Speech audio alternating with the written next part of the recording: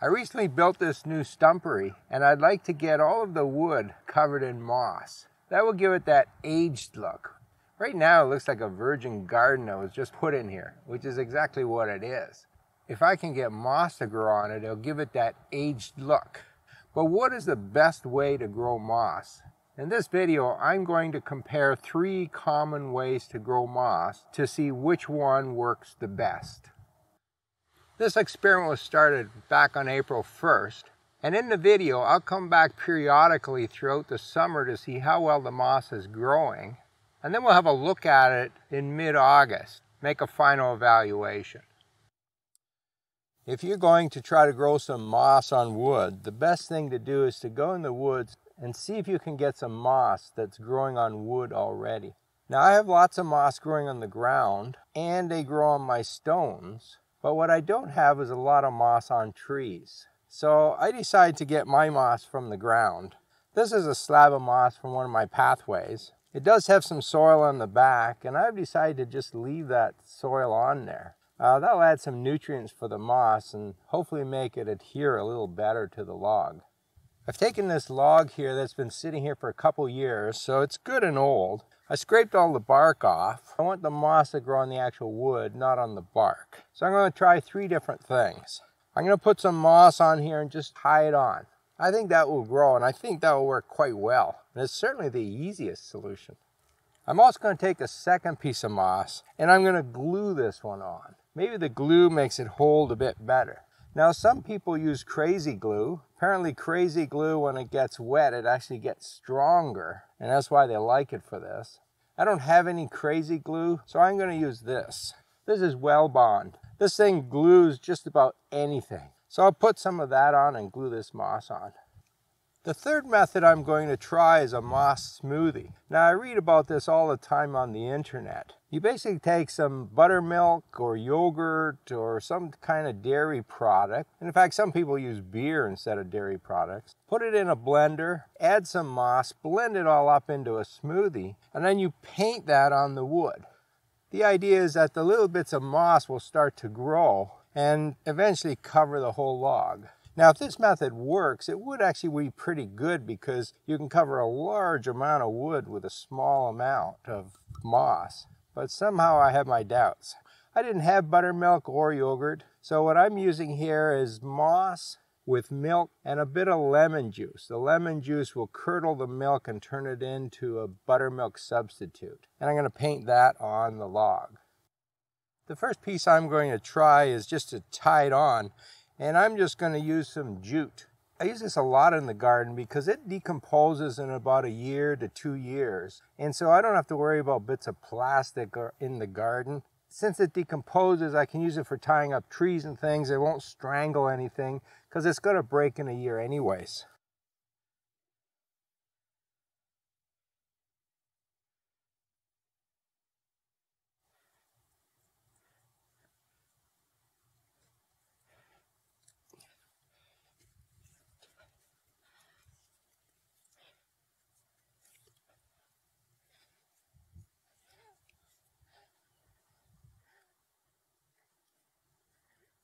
That's on there quite firm, and I don't think it's going to go anywhere. I can water this and it'll just sit there. I think it's important that once you put the moss in place, it doesn't move. The moss really doesn't have roots, but it does attach to the surface it's sitting on. And if it's constantly moving while you water it, it's going to be harder for it to attach. So you want it attached quite tightly, and you don't want this thing to move. Now the log's moving a bit, but this is not. And that was pretty simple. I hope this one works because that's the easiest. I'm going to try gluing some on. Oop.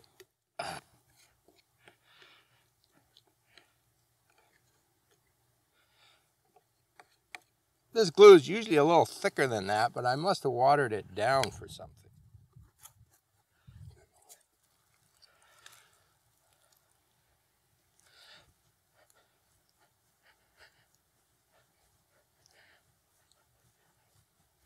This glue takes about an hour to get really hard. I won't water this till this afternoon. By that time the glue should have set and this shouldn't move. That was actually pretty easy too, except of course you have to have glue around. The final method is the moss smoothie. Now, because my moss had soil on it, this is now pretty black and it's really thick. Whoa. In fact, it's more like a mud pie.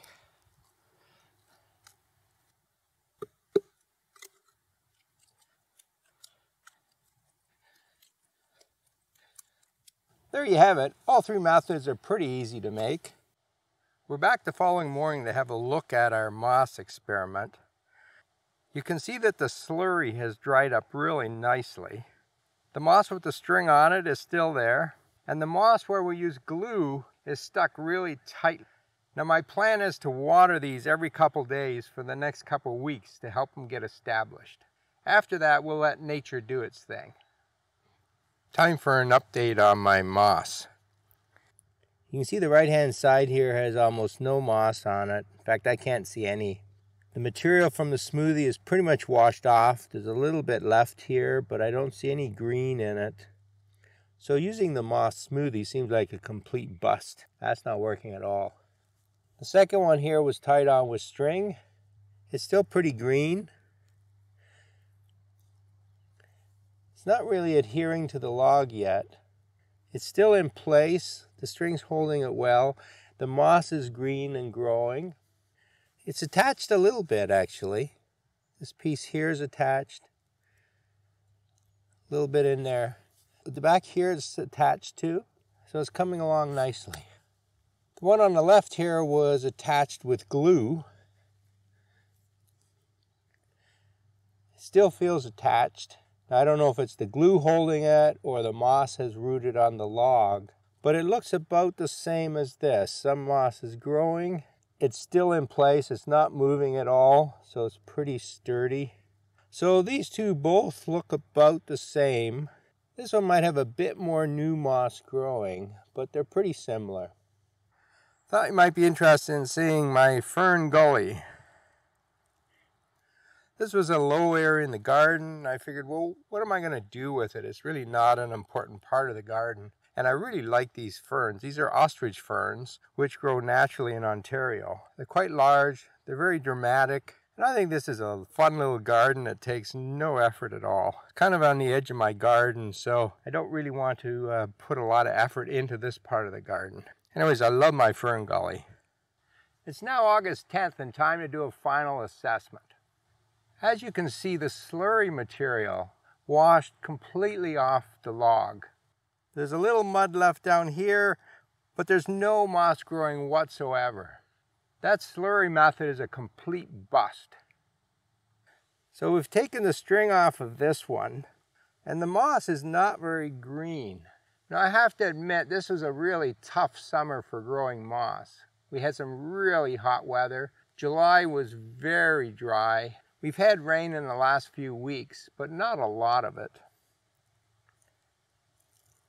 Some of this is attached. This is pretty good, and back here is good. This front end isn't attached at all. I think the best thing to do for this method is to leave the string on a little longer and let this grow. But it hasn't attached very much, and there's very little new moss growth.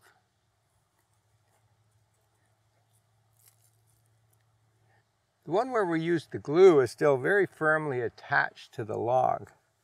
Some of the edges are loose, but this is well attached. It's a bit healthier looking than this one, although there's not a lot of green moss on here. But as I say, it's been pretty dry, so I don't really expect a lot of green moss at this time.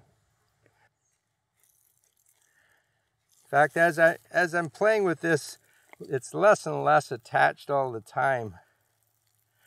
So this moss is pretty much not attached to the log.